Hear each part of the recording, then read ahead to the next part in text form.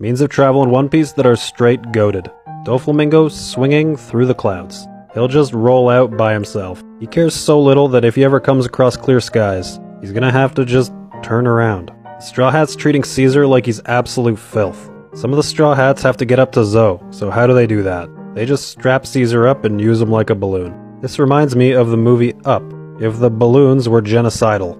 Ace's thingy. He just stands on it. If it's a 12-hour journey, he's standing 12 hours. That's not why it's on here. It's on here because he busted out an ollie over like 4 ships, and then blew them all up. Whitebeard at Marineford. Pulled up to the Summit War from the seafloor, right in the hole at the center of Marineford, and then just shoved the Moby Dick in there. Crammed Whitebeard's Moby Dick up into the marine hole. And Luffy in Chapter 2 wasn't prepared at all for his journey. Oh, wait a second. Yes, he was, because he survived this in a barrel, and is so based that he fell asleep.